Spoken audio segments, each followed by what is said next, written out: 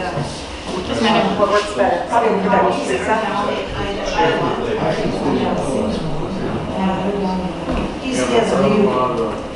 Good afternoon, everybody. Well, welcome to Chik-Wauk Museum and Nature Center, and this is our first presentation for the season, and we have Teresa Marrone here. Teresa, I'm just going to kind of read off my notes here because she has so much that she has accomplished. She's the author of Beginning of the Guide to Dehydrating Food in the Backcountry Kitchen, Camp Cooking for Canoeists, Hikers, and Anglers. She also has been the author of 18 other books. And I don't have enough hands to hold up all her other books, but I do have a couple here. Common Backyard Weeds and Wild Berries and Fruits. She also has one on mushrooms. And Teresa's very knowledgeable of this because she has a cabin up here on Birch Lake. And so she has researched this area, and these are very, very good books to have in your collection, either in your cabin or if you're visiting up in this area. Well, and those are also, let me just jump in, those are regionally specific. Oh, this is Weeds of the Upper Midwest, and this is Wild Berries and Fruits of Minnesota, Wisconsin, and Michigan. And I did this for 3 other regions of the country, and I did my mushroom book for a total of 3 regions of the country, including Upper Midwest. And the berry one has a recipe book that goes along with it. There is a companion Yes. recipe book. Great. Yes, there's so many. Do we have it here? No, I don't think you do. I don't We think have a I cabin cookbook, and so she has lots of books. Lots of books. Lots of books. Do they make good gifts? Books make great gifts. Yeah, so you should get multiple copies, right? Yeah, right. And also, as I mentioned, you guys have taken numbers, and I'll be giving away from my own stock a copy of the Dehydrating book from Story Publications, which is very, very thorough. And then I also have, we've got 16 copies of my Backcountry Kitchen, which is now out of print. I self-published this, and it needs revision, and I'm not going to do it. So I put it out of print, and we have 16 copies that we are giving away for a donation to Chik-Wauk of $5 or more. This is a $16 book. So if you want this book, and I must say it's got full dehydrating information and lots of recipes that are designed for camping and backpacking and that kind of stuff, lightweight stuff, I'll be talking about that. But anyway, $5 donation or more over there. So that's what's going on with that. Well, I also do want to mention that Teresa is part of our Dark Sky Committee program here at Chik-Wauk, and her photography is just fantastic. So she has some great dark sky photography, and so she's been helping us too here at Chik-Wauk with our committee. So I guess you're just going to start. So okay, Teresa Marrone. Yeah. Okay, first of all, I'm going to do a little pass around and see if anybody knows what this is. It's dehydrated. If you know, don't say anything, but just take a look at it and see if you can figure out what that is, and then I'll do something to it to rehydrate it so you can see what it is. So dehydrating is an age-old method of preserving food, making it more lightweight and shelf-stable. Basically what you're doing is you're just drying it until literally the majority of the moisture is gone, almost all of it. And at that point it's shelf-stable and it shrinks up a lot. And there are also other reasons to dehydrate food. For special diets, some people do living and raw foods, and they dehydrate their food below a certain temperature, and that's still considered living or raw, and you can do that.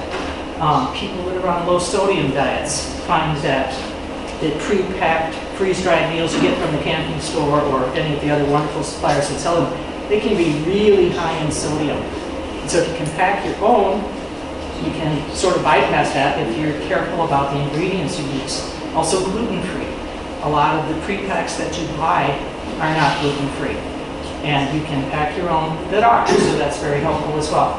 It's also kind of living up here on the trail. I mean, really, you never know when the power is going to go or things are going to get weird up here. And I always keep some dehydrated food at the cabin just in case. Kind of emergency supplies. And of course, camping. And a lot of this stuff you're going to find you can buy like dried mushrooms at the grocery store. Dehydrating is way cheaper to do that on your own. You can buy some of these things dehydrated, but it is always going to be cheaper to do your own by a lot.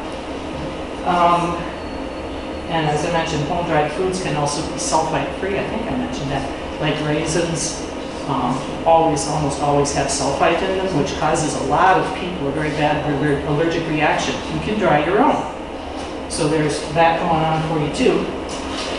And the other comment I'll make, and I don't mean to denigrate anybody that uses or makes freeze-dried meal pre-packs for camping, but the little pouch you buy for 15 bucks and says it's going to feed 2 people, one person can slop that down in 5 minutes. So you can make bigger quantities, which is kind of a big deal.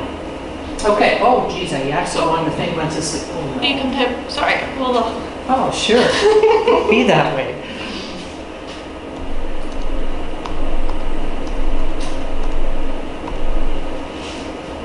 Yes, hello, really, that was it. Yes, I know. I'm gonna steal my, there you go. All right, cool. Okay, so let's get on and talk about dehydrators, which is kind of the big thing. Now, I will see if this works now. And it didn't, so you get to advance the slide. I can do it. Okay, when you're looking at a dehydrator, this is the one I use. I was telling Emma, I have more trays at home, I didn't bring them all. Mine is almost 30 years old. Emma's got one that's almost the same age. And this is a pretty typical outfit. Oh, you can go to the next slide. That's just my pretty slide. There's 2 basic kinds of dehydrators you can buy. This is a dehydrator. This is an Excalibur. The heat and the fan are in the back of the machine, and the trays are square and they pull out. Now, go to the next slide. This is the replacement for this model. It's the same manufacturer, but it looks quite a bit different. And this is a stacking tray thing. The advantage to this, you can add as many trays as you want. Because I have 4, 5, 6 more at home. And the heat, in my case, comes from the bottom up, and in that case, it comes from the top down. In the dehydrator you saw previously, the one that looks like a box, it's coming from the back, which is a little more efficient. But that one, the box one, is like 200 bucks. And you can't find that at a store. You have to order it. So you're basically ordering it without seeing it, which is kind of, I'm not real fond of that. These things, these stacking things, it's about 80 bucks right now. And you can get these at Walmart and Target and places like that. So these are pretty common. So there's kind of a decision you have to make about how much you're willing to put into it. Both types have, this is called a solid liner sheet.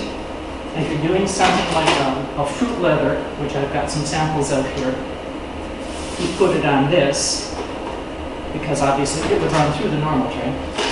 And then you dehydrate it on that. And then we've also got screens like this that you can put things on that would shrink up a lot when they're dehydrated and not fall through the bigger trays. So you got that one. Another disadvantage to this round one is that it's kind of hard to stack foods in a round shape. The square trays are a lot easier, especially when you're doing things like leather. You kind of have to spread it around, but you can get over that. I've learned how to. Okay, let's see. Next, there you go. Now that is, was that bowl done, that passing around? That bowl of weird stuff? Thank you. Oops. All right, did everybody have a chance to look at this? Anybody know what it is? Green beans. Green beans, who said green? Bingo. Okay, so I'm going to put some hot water in this. Yeah, that is hot too. Ah, done. All right, I'll just put this over here for a little bit. Let it stand. Put it on this so it doesn't burn a hole on the table. And then we'll look at that in a little bit. Okay, so this is, I've got a series of slides showing the food before I dried it and after I dried it. You can see how much space it loses. Things like apples, which is what those are, they're a good example, they're a good thing to start with, but they're a good example of what you sometimes have to go through to dehydrate foods. With fruits, you want to peel them. The peels will just get really tough and nasty. They also tend to have sprays or something on them that you don't want, so you're going to peel them anyway. Then you slice them, and of course thinner pieces will dry more quickly, that's fairly obvious. You want to use a sharp knife when you're cutting these things to avoid bruising them, because bruised fruit or vegetables won't dehydrate as well. And don't use a carbon steel knife on acid things. Apples are actually acidic because it could stain the fruit. A mandolin, which is a sort of it's kind of hard to describe if you haven't seen one, but it's a plate about this long, and it's got sharp blades that stick up, and you drag them back and forth across, and those are really good for that. So anyway, you want to peel things, and thinner pieces dry more quickly, sharp knife.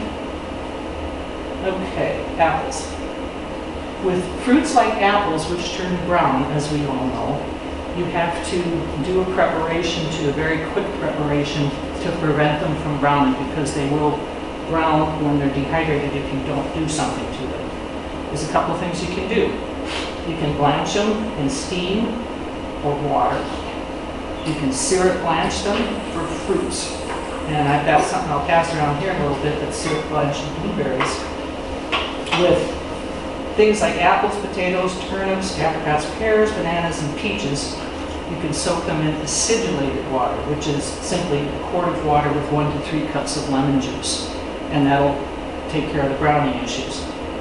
And you can also use a sulfite solution, which you would get at the winemaking store. Now that is a problem for people with asthma. You wouldn't want to do that, but it is extremely efficient and effective. It was traditionally done by burning sulfur and having the fruit or the vegetables on a tray over this pan of burning sulfur, which is a terrible, noxious thing to do. We don't do it that way anymore. So you can go to the winemaking store and buy sodium metabisulfite, and you put a tablespoon of that with a quart of water and just dip the fruit. You can also soak them in pineapple or orange juice or spray with lemon juice. So that's things you can do with fruits and vegetables that will turn brown when they're dehydrated. You can dip them in powdered pectin. You can lightly dip them in honey, but they'll be very sticky. You can use a commercial fruit protector such as Fruit Fresh, which is available at the store, and it's just a powder. Shake it around. And then you can, with blueberries, you have to check the skin, which means make a hole or break, because blueberries, if you know this from, you might not know it, you might know it just because you've had blueberries, but they have a waxy coating on the skin, and a lot of fruits do. And you can break that, it's called checking, by syrup blanching, steam blanching, or freezing them, and then taking the already frozen, still frozen fruit, putting it in a colander and running hot water on it, and the skins will split. So that's another way to do it. I'm going to pass this little thing around. This is some blueberries that I syrup blanched. I've got a little spoon. You're welcome to take a couple out and try them. When you syrup blanch blueberries, they're very raisiny in their texture. They're very soft. If you don't syrup blanch them, they'll be more like kind of dry and hard. So the syrup blanching is a nice thing to do, but they take forever to dry when you've been syrup blanched. Okay, let's go to the next slide. That's bananas, and that browning in the bananas, these were treated with, I think, lemon juice or something like that, but bananas still kind of turn brown in the middle. If they weren't treated, the whole darn thing would be brown. That's just the way that it is. Okay, next slide. These are beans, and when you're camping, you would never have time to take dried beans, you know, pinto beans or something like that, and cook them. I mean, you just can't cook them on a campsite that long. But you can cook your beans and then dehydrate them. You can buy canned beans and rinse them and dehydrate them. And they kind of pop, as you can see, and they rehydrate in like 5 minutes. So if you're making something like a chili or something when you're at camp, you just do what I just said with the beans, dry cooked beans, and they just rehydrate along with all your other ingredients, which is a pretty slick trick. All right, next slide. Now these are grapes, and this is, the thing on the right is about as close as you're going to get to raisins. They're not whole, as you can see, because again, you have to check the skins, which you can do, but it's, unless you're working with seedless grapes, you're going to want to get the seeds out too. So you cut them in half, clip the seeds out with a knife, and then dry them. And that's, if you want to dry whole grapes that are seedless, you can steam or water blanch them for 60 seconds. Just steam them for 60 seconds or water blanch them, which means just putting them in boiling water for 60 seconds and then drying them out. Again, the skins will split. So if you don't do that, they'll never dry. Okay, next one. There's the green beans that I was just passing around. And this slide on the left is exactly what I did. I mean, that's the same tray. You would never believe that many green beans go down to that amount, but they do. Yeah, so it's really a lot. And those dry really fast. That's another thing to mention, if you're dehydrating purchased frozen fruit or vegetables, you don't have to pre-treat it at all because it's already been done. Things that are frozen have to be prepared before you freeze, usually by blanching, because otherwise there's enzymes in the fruit and the vegetables that will continue to deteriorate, and the fruit and the vegetables will get kind of funky. So that's why we always, before we freeze green beans or anything that we're going to freeze, we steam blanch them or throw them in boiling water for 60 seconds or something, and then quick cool them and freeze them. Anybody that's done much freezing knows what I'm talking about. If you don't do that, if you just take your green beans and you freeze them without blanching or doing some other kind of pre-treatment, and you freeze them, they'll get kind of grayish and funky after a while in the freezer. So anything, if you buy frozen French cut green beans, like shown in that picture on the left, you just dump them on the tray and dehydrate them. Anything that's frozen can be dehydrated without other treatment, which is kind of nice. Okay, let's go another slide. Here's something that's really nice when you're out camping and you want to make a soup or something like that. This is just frozen mixed vegetables. Again, I just dumped them on the tray with one of these liners on there, one of the mesh liners, because they get really small and they would fall through the regular tray. But you dry them and then you can make soups and stews and all kinds of things like that with those dried frozen vegetables. And it doesn't take very much time, and that's pretty nice to be able to do for camping. Okay, next slide. Tomatoes are, dehydrated tomatoes are different than sun-dried tomatoes. Sun-dried tomatoes are usually quite dark and have a more intense, almost burned isn't the right flavor, but they have a very intense flavor. Dried tomatoes are just that, they're dried tomatoes.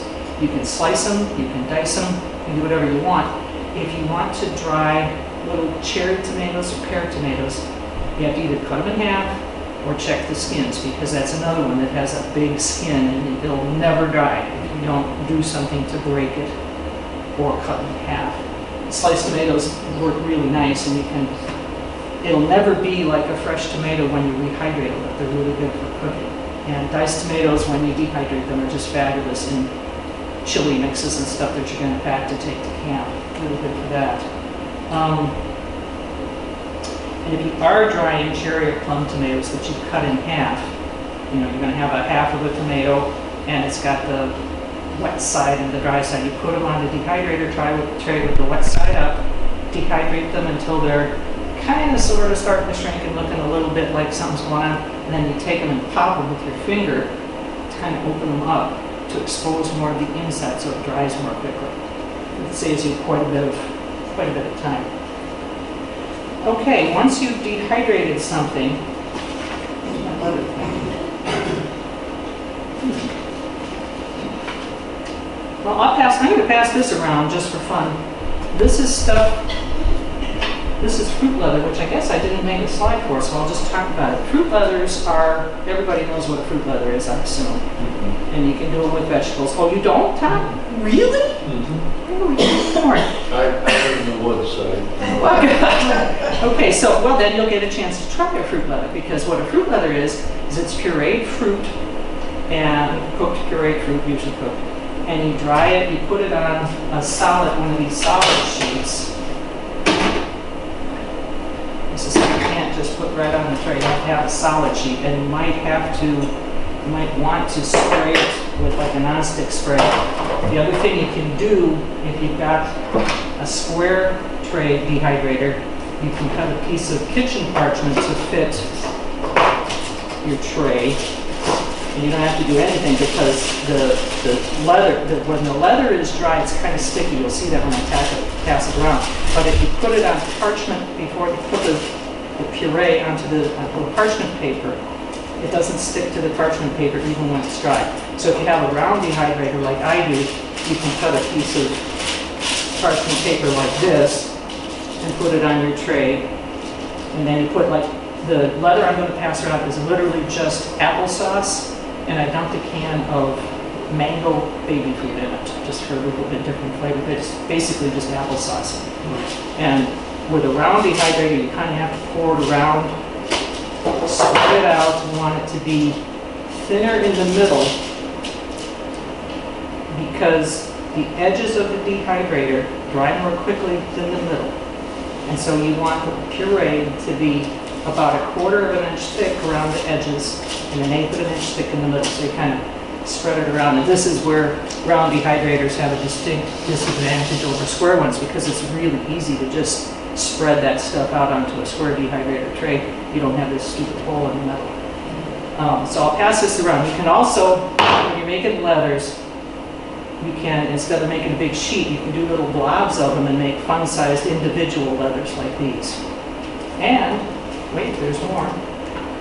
You can also, I'm not going to pass these around because I don't want anybody to eat them. You can dehydrate things like, this is salsa, prepared salsa. Okay, and so you do the same thing, you just make a little blob of it, dehydrate it, and then you can bring this camping and rehydrate it. This was about 1.5 tablespoons of salsa. And it just packs up, put it in some wax paper and pack it. And then when you're camping, you can rehydrate this and you've got salsa. It's a pretty slick trick. In the same way, this is about 1.5 tablespoons, maybe 2 tablespoons of barbecue sauce. A little barbecue sauce leather. Again, dry it, pack it, take it out to the B-dub and rehydrate it, and you got barbecue sauce. This is ketchup. Same thing. So you can also make, like if you do Asian cooking, you can take like a sauce for, say, kung pao, which has bean paste and hoisin and chopped up garlic and a bunch of stuff in it. Make that sauce, and it's kind of ketchupy in its consistency, and you can dehydrate little blobs of that. And then when you're camping, you can make kung pao chicken. I've done it out in the Boundary Waters. It's amazing. So I will pass this around. Everybody can take, I think we've got enough of this that everybody can take a piece of this is the apple leather with a little bit of mango in it. And this is another one. I'm going to let you guys guess and see if you can figure out what that is. It's a fruit. That's all I'll say. Emily, you better take a piece of this before it goes around. See if you know what this, maybe you've done this. There's a fork if you want to lift something up so people aren't worried about hygiene.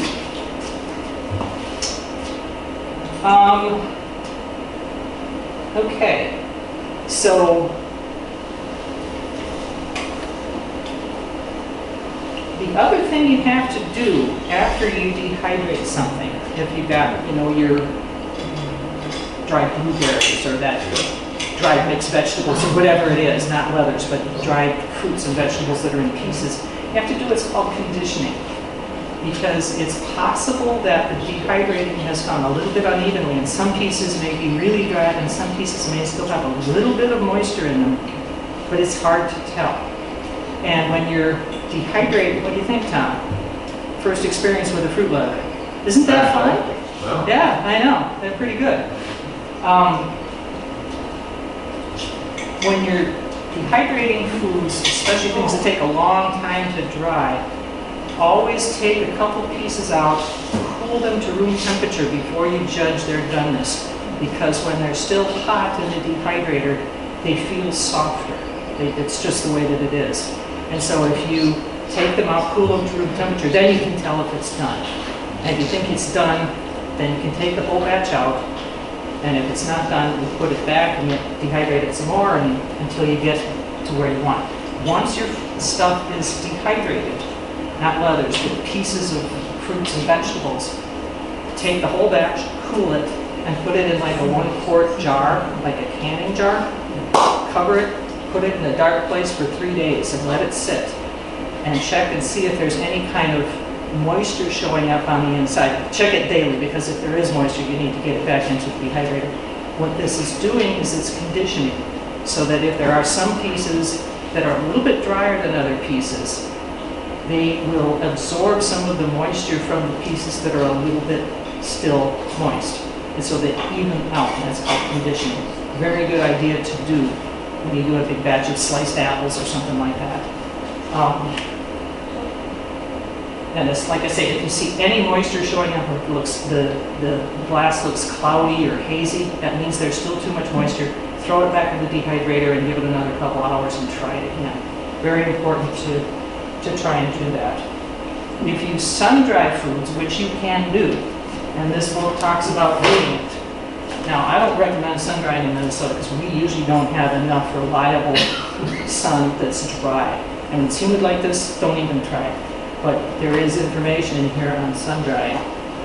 And basically you make trays, set your prepared food out, put cheesecloth over them, and put them outside in the sun for days. And you turn them every day, and take them in at night, and put it back out the next day. And in the meantime, you don't know what bugs have done to that stuff. They might have been in there laying eggs or something like that. It can be gross, but it's the truth. So if you do sun-drying, you have to pasteurize anything that you sun-dry. But I wrote this down because it's not something I do. Spread it on a baking sheet in a loose layer and heat it at 175 in the oven for 15 minutes. And then let it cool and pack. And you do that to make sure that there's not going to be an unpleasant surprise when you unpack it. You can also, by the way, I didn't mention this, but you can dehydrate in a home oven. It is extremely inefficient, very irritating to do in the summer because you've got your oven going for hours, but you can do it. If you're dehydrating in the winter, it's a little bit better, but it's not efficient, but it does work. You have to dehydrate at a low temperature. Usually the dehydrating we're doing in this thing is at about 135 for fruits and vegetables. Meats are 145, herbs and tender things like that are at 125. So you've got to have your oven at the lowest setting, which is usually 150. Then you have to prop open the door. Then you have to put your food on a cake cooling rack with a screen on it or something. And then you have to prop up a fan blowing into the oven because you can't dehydrate without blowing air. If you're just blowing heat, it's really inefficient. It doesn't work very well. And if anybody ever tries to sell you a dehydrator that does not have a fan, forget about it. There are such things out there, but they have to have fans. So don't ever buy one without a fan. Anyway, if you want to dehydrate in your oven, you can do it. You'll hate yourself if you do it, but you can try it. Once your food is dried and conditioned, how do you store it? Well, the best way is vacuum packing. There's no doubt about it, that's the best way.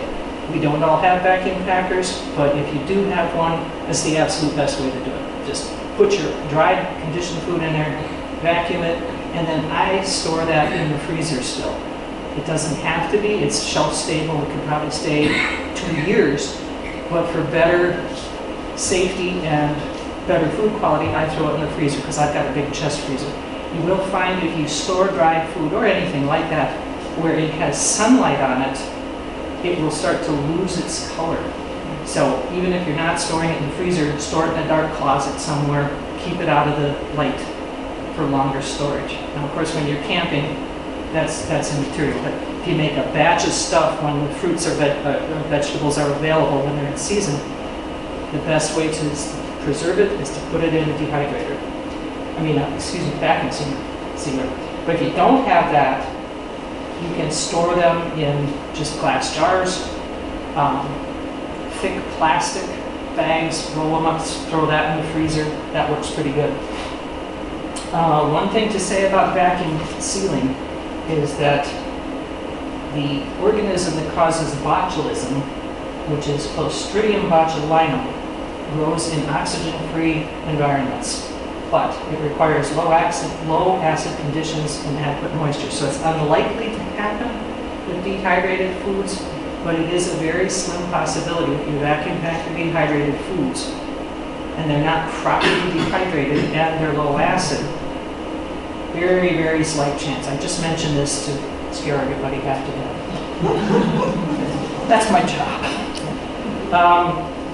Okay, so let's get to the fun part. When you're trying to pack your own foods. Oh, here, I should look at these green beans, by the way.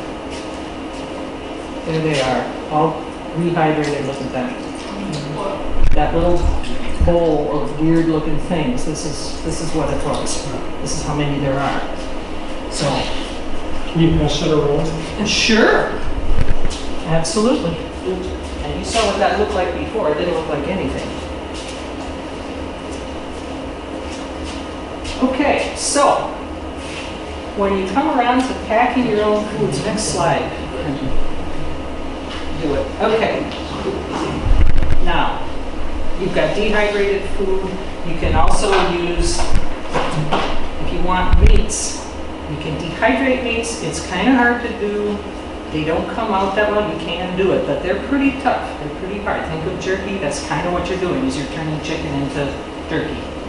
You can also buy things like this, little pouches of chicken or tuna or whatever, and just bring this with you. These are legal in a VW.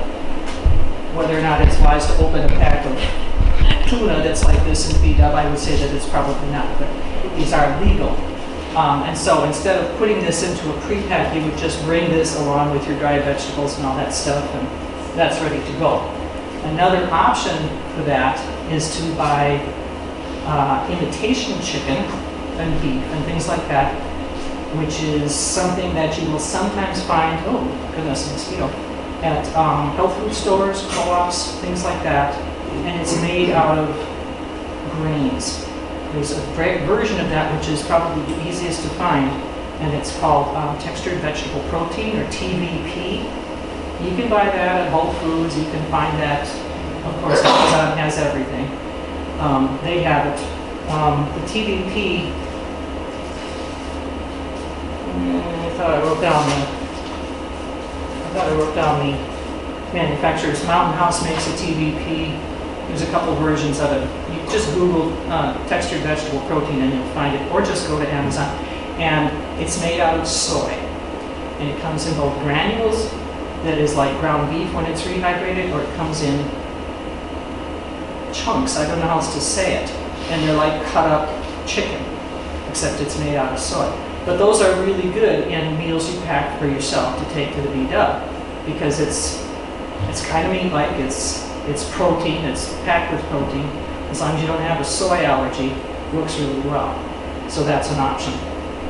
The other thing you can do, if you want to make a pre-packed meal that involves meat, you can buy freeze-dried meat, commercially freeze-dried meat. You used to be able to buy it at like REI and camping stores like that in little pouches like this, except it would be filled with freeze-dried chicken or freeze-dried beef. I haven't seen that at REI for years, and I Googled it, went to REI's website. They don't seem to have it anymore, but you can buy number 10 cans of actual freeze-dried chicken for about $45. Now that's got 50 servings in that can. So the can has 25 servings in it, so that's $2 a serving for freeze-dried chicken. And it rehydrates along with everything else. That's a pretty good solution. And again, Mountain House is one that does that. I can't remember the name of the other place that does it.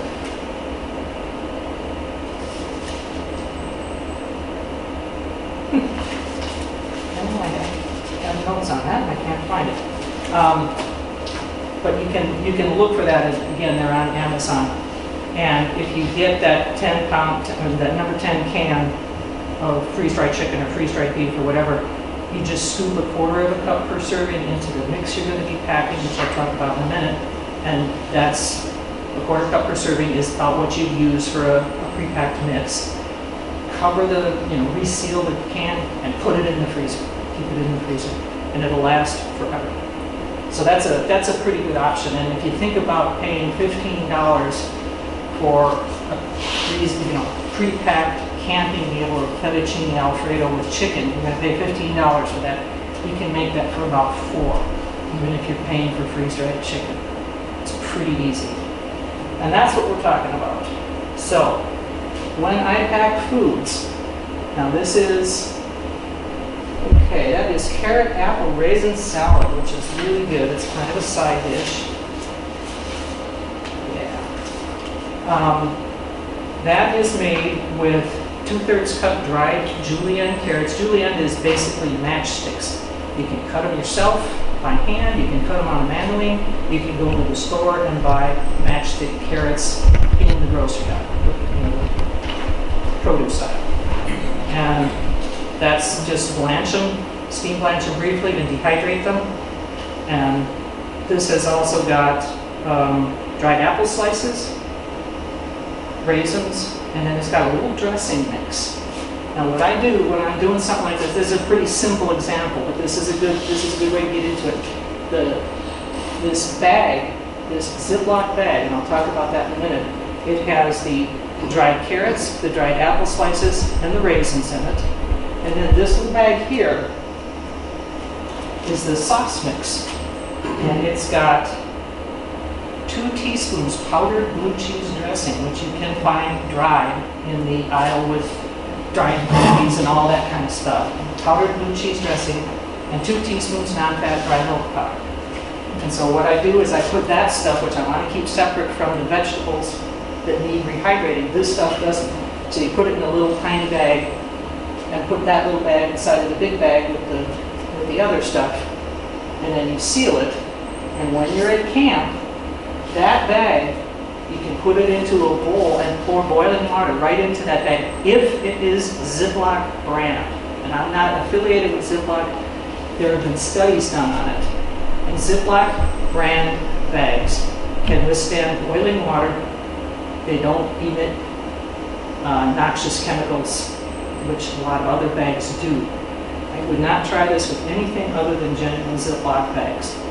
And I think that the freezer weight bags are a little bit safer, but you can do this with just a standard, regular weight, zipper top Ziploc bag. And so you support the bag in a little bowl, pour boiling water in it, let it rehydrate, drain the water out into a saucepan or something, and you can use that to make a soup or drink it or whatever you want to do something else with it. And then you mix the dressing mix in, and that's how you do a simple dish like that. I write the instructions, you know, how much water, how much soaking time it needs. It needs soak for 20 minutes. So you can actually read that. Then you make the sauce with a 1/4 cup of water. You drain the carrots and the apples, and then you mix the dressing in, and you're ready to eat. So that's a simple kind of mix that you can make. Let's see what slide 13 is. Let's do another simple one. Go ahead to slide 13, the next slide. Next slide. Oh, there we go. Okay, this is beets and carrots and lemon thyme sauce. And again, this is, all right, I've just got a cup of dried julienne beets. Now, julienne is that matchstick thing we talked about, and I used fresh beets, sliced them, cut them crosswise into julienne strips, blanched them, and dehydrated them. And then this has got a 1/2 cup dried julienne carrots. Again, you can buy carrot matchsticks at the store and dry them. And then there's a little bag that goes with this, another little tiny bag. And this has got 1 teaspoon of powdered lemonade mix, not sugar-free, but powdered lemonade mix. I use Country Time. It's got 1/2 teaspoon of cornstarch, a little bit of butter buds, which is dried butter, and some crumbled dried thyme leaves, and a pinch each of powdered ginger and black pepper. And again, it's the same as the other thing. In this case, I didn't rehydrate it in a bag because I wanted the liquid. I put it into one of my little camping pots, put some water in it, heated it, let it soak for 20 minutes, and then mixed the sauce in. So this is a matter of thinking about a different way of cooking. You know, you're going to be working with dried stuff, which is very lightweight in the pack, shelf stable. It's not going to go funky on you. But you have to think about, what would I like to make out there? Well, I can dry these beets and carrots and make a nice little lemony sauce. This is how to do it. So you kind of have to either buy a book that has lots of recipes in it, like my Backcountry Kitchen. And that's what Backcountry Kitchen, that little yellow book that we're doing for $5 for a donation, that's filled with these kinds of recipes. There's probably 100 of them in there. The other recipe on this same page is Minnesota green bean casserole, which is the famous, everybody's had it every Thanksgiving for most of their lives, right? That one.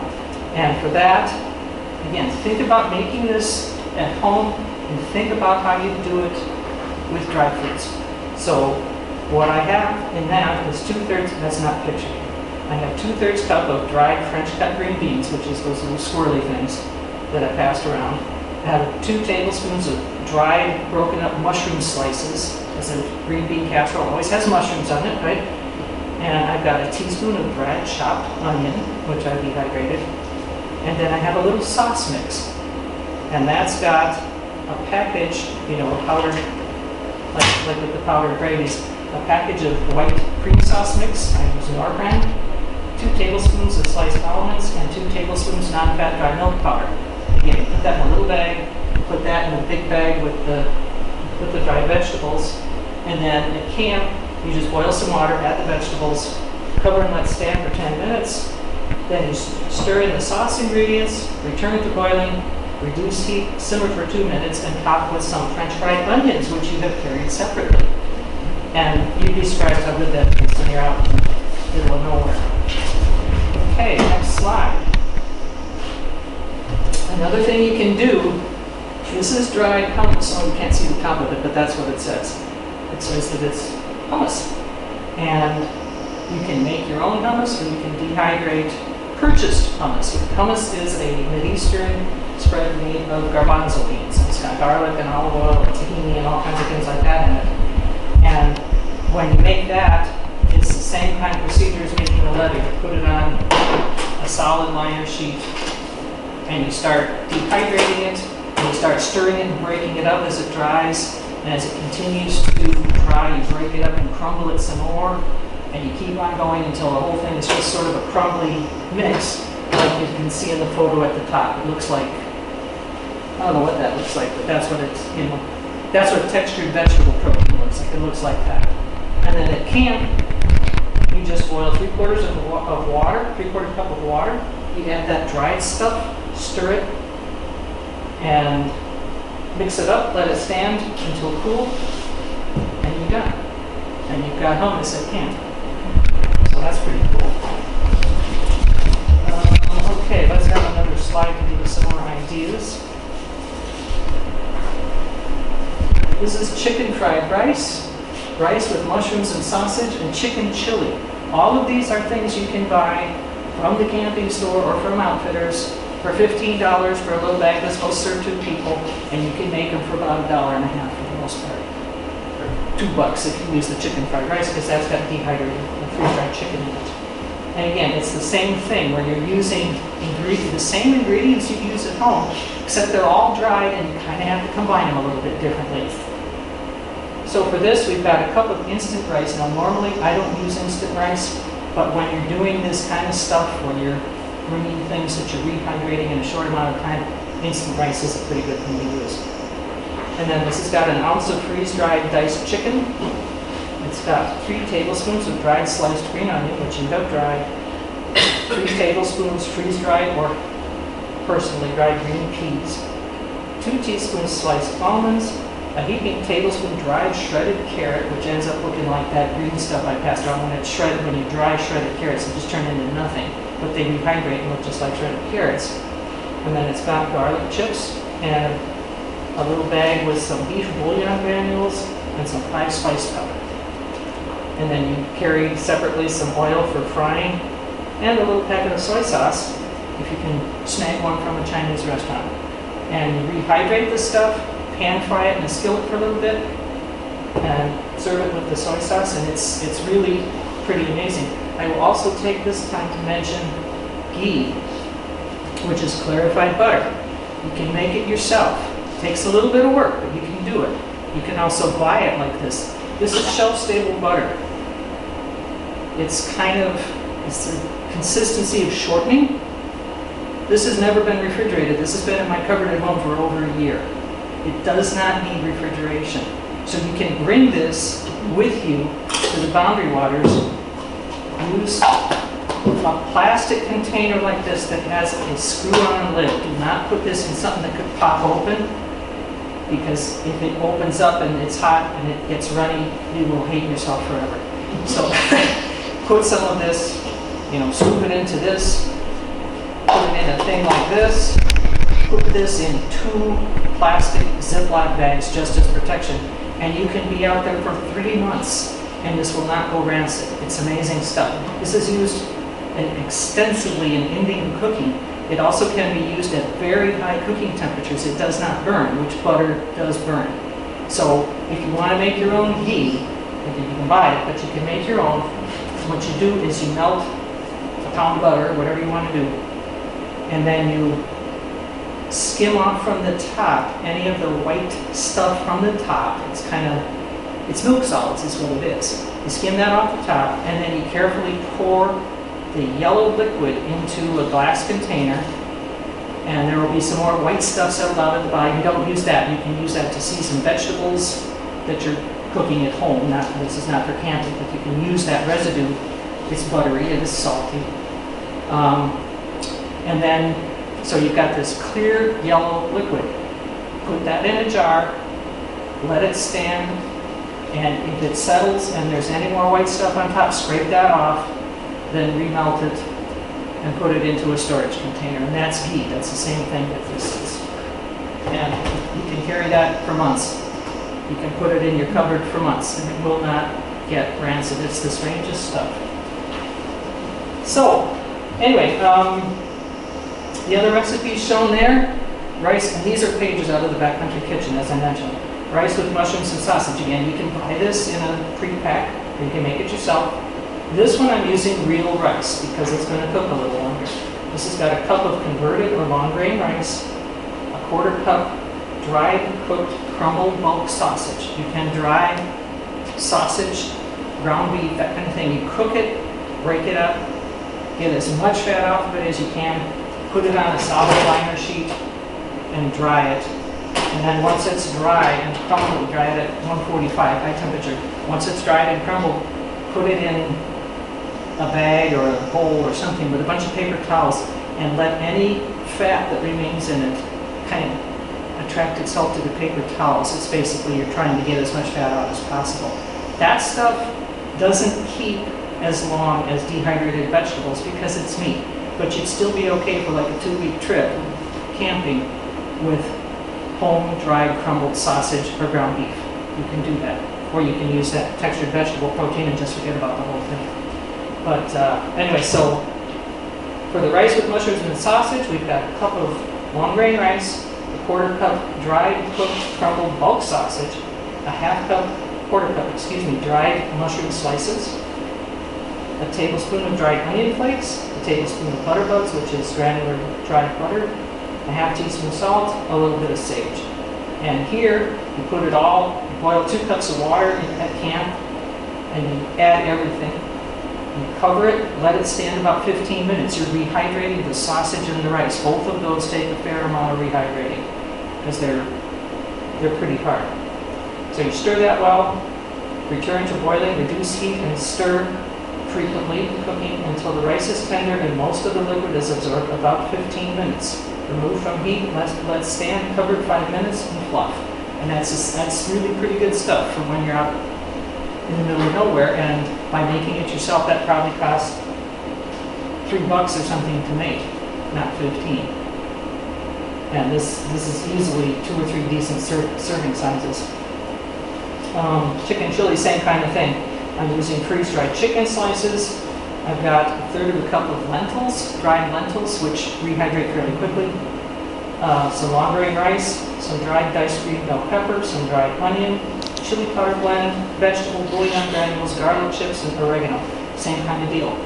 put it into a pan with some boiling water, stir it around, let it stand for a while to rehydrate the rice, come back and finish cooking it, and you've got chicken chili. And chicken chili is one of those things you see all the time on packaged meal packs that you can buy at the store. Okay, slide 16. Next slide. 16. Oh, I'm sorry. Oh yeah, that's it. Yep. Sorry. You're good. Okay, so that's got chili mac, and it's a very similar thing. Again, think about how you make chili mac at home, and think about how to do it in one pot in the boundary waters. And it's got this mix has a cup of dried macaroni, a third cup of dried diced tomatoes, a quarter cup dried pinto beans. This is the ones where you have dehydrated canned or cooked beans and they kind of blow up, where they rehydrate really fast. It's got 3 tablespoons non-fat dried milk powder. It's got freeze-dried corn, optional, diced green bell pepper dehydrated, some 2 teaspoons chili powder blend, a teaspoon dried chopped onions, quarter teaspoon celery, 3/4 teaspoon celery salt, a half teaspoon cornstarch, a quarter teaspoon garlic powder, a quarter teaspoon sugar, and half the leather from an 8-ounce can of tomato sauce. It's going to be a thing like this. You take an 8-ounce can of tomato sauce, spread it out on one of these, make a leather just like that stuff I passed around, and it's shelf stable. And for this particular recipe, you just cut it in half and you take half of it and it goes into your chili mac, and that's how you get your tomato sauce in your chili mac. Ramen cabbage salad is dried sliced cabbage, which is very easy to dry. It dries really, really fast. It's got dried green cabbage, dried red cabbage, dried green onion pieces, a package of freeze-dried diced chicken, and then you take a package of ramen noodles, break that in half and take half of that, and take half of the seasoning and some almond slices and some sesame. You put that in another bag, and then you mix in a small bottle and carry separately some red wine vinegar, some peanut oil, some sugar, sesame oil, and soy sauce. And basically you cook the ramen noodles and throw in the cabbage and let that all stand, and then you're mixing it with this dressing. And no, actually, you don't cook the ramen. I forgot about that. This is one of those where you don't cook the ramen. It just gets softened by the wet cabbage. That's really quite good. Yeah, so that's another sort of... There's a lot of things in this book that are not weird, but they're not real common either. And I make this ramen salad a lot with dried ramen noodles that aren't cooked. They're just crumbled in with a salad, and they rehydrate a little bit, but they're still kind of firm, and that's kind of part of the fun of them. So another note I will make real quick. I mentioned that some of these recipes have oil in them. If you're going to take oil out into the boundary waters or anywhere you're camping, get yourself a Nalgene bottle. I forgot to bring mine. It's a screw top bottle. You can get them at the camping store. It's brand name. And you can put your oil in that. That screw top is really, really good. Very solid. You can put, I think probably a pint is what you want to take. Put that in a couple of bags, Ziploc bags, just in case it gets bounced around and breaks open, because otherwise you'll hate yourself forever.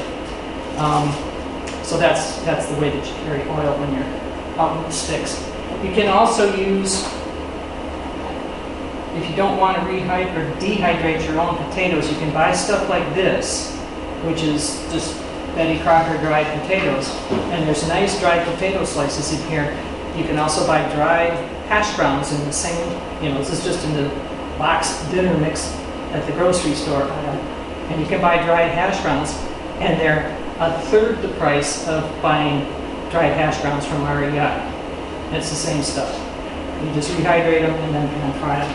And there's a little sauce mix in here, which is, in this case, it's a sort of a rich, creamy cheese sauce. And you can use that to make something else, a different recipe. Think about what you might do with that. Or you could make au gratin potatoes out in the boundary waters if you want to. So that's kind of, oh, one more thing. I forgot to mention this. When you're dehydrating things, you can stack up a million trays if you want, and I always do. But don't dehydrate something like diced onions at the same time that you're doing fruit. Bad idea, because the onions are really powerful and your fruit is going to taste like onions. So kind of keep fruits and mild vegetables together, and then save the onions and garlic and that kind of stuff for a separate batch. That's a tip learned from experience. So, any questions? Yes, Kirsten. What was that fruit? Which fruit? The pink fruit that he passed. What does anybody think? Yam or Give me more. watermelon? You got it. It was Actually, it was watermelon. mom who got it. Isn't that something? I know. It's like if you, that one was dehydrated. I did that a couple days ago, and I dehydrated it until it was almost kind of crispy. If you dehydrate a little bit less time, it comes out like taffy. And it's kind of, but that's not as, you wouldn't want to take that out for very long because it's still got a lot of moisture in it. But it's really neat to give it. Kids just love this stuff. It's like, what is this stuff? It's like watermelon taffy. It's kind of cool. Yeah, so that's what that was.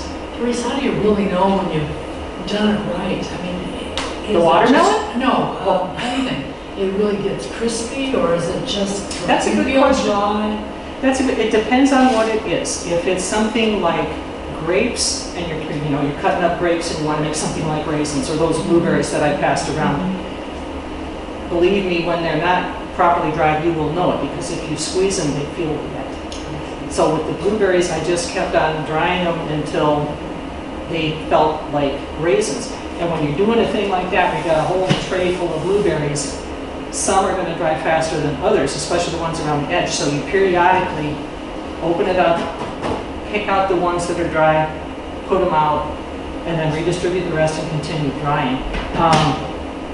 Any decent book on dehydrating, mine or any other one, will tell you what a doneness test is. Like with a fruit leather, it shouldn't be sticky. With the watermelon slices, it should be bendable, but when I kind of rehydrated or dehydrated a little longer than I usually do. A lot of things, it's like dried apples. They aren't crisp, they kind of bend, but they don't feel wet anymore.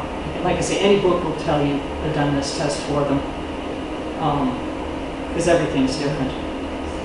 So that's a good question though. And dried things like that dried mixed vegetable thing, those feel like bullets. I mean, those are really dry when they're dry. That's how hard you have to dry those. So, other questions? Can you dry green tomatoes because mine never turn red? No, they don't. Here. Yeah, you can dry green tomatoes.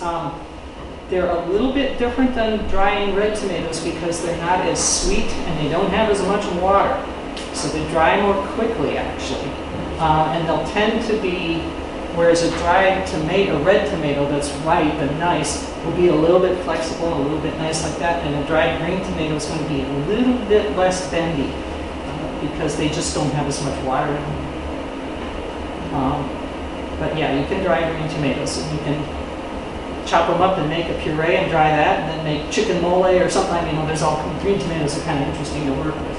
So, other questions?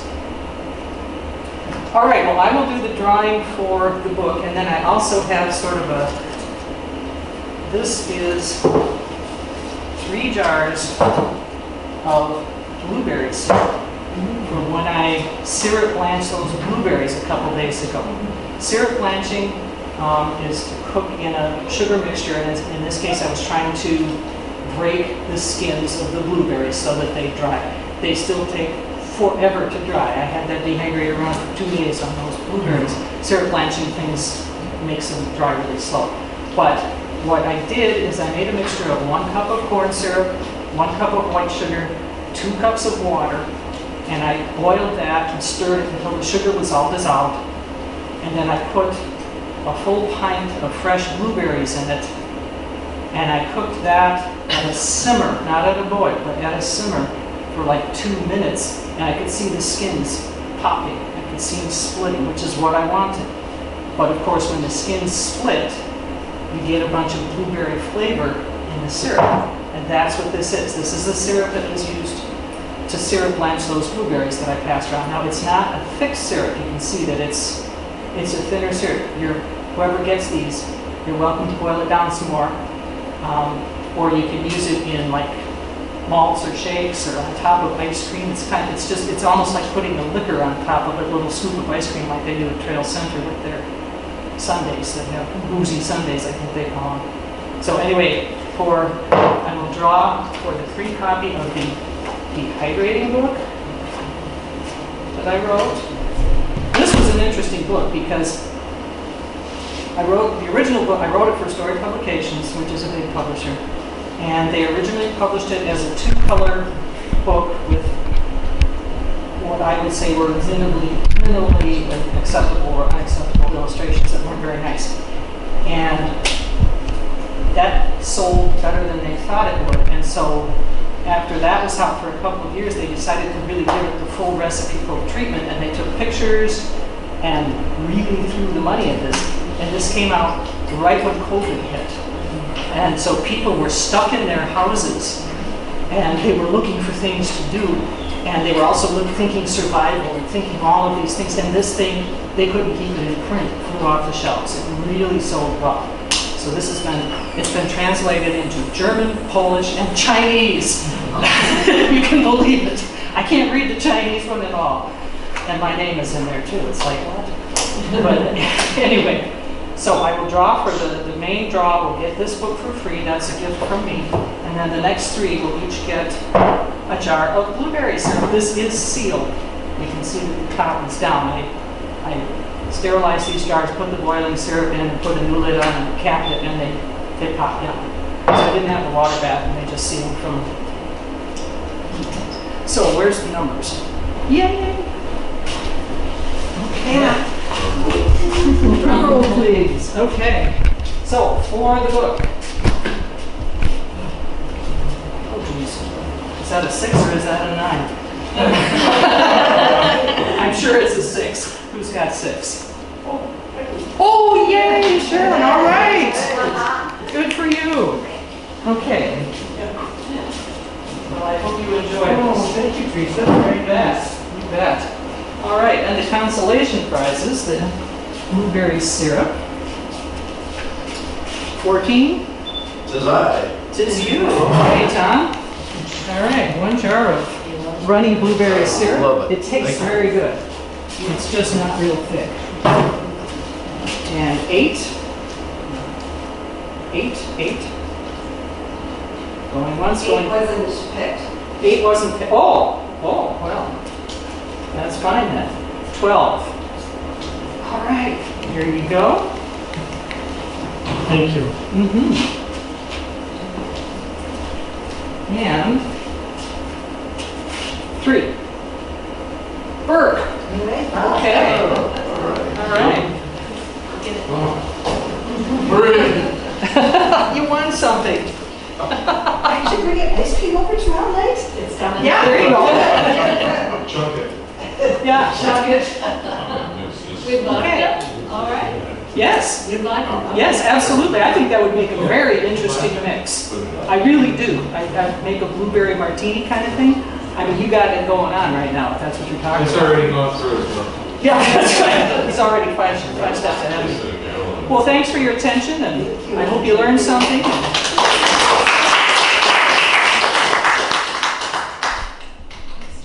Teresa, where can we buy your book? Is it at Chik-Wauk or? Well, they